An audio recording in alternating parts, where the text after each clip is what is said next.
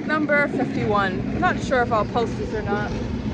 This is not gonna be long, but it's Friday, I'm off, and I came to my local park and just de-stressing.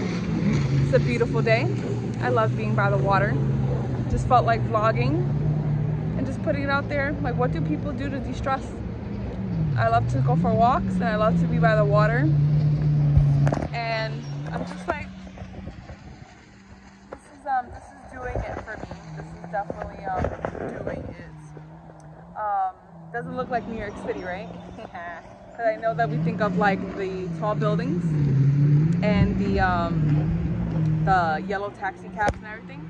But this is my home. This is my city. Yeah. So vlog 51. It's gonna be a short one. Hope you all are doing well. Things I do to de-stress: I go on walks, I call my people, I text my folks, I stretch, I meditate, I give myself me time, I turn my phone on do not disturb, and yeah, I just be. Eat some good food.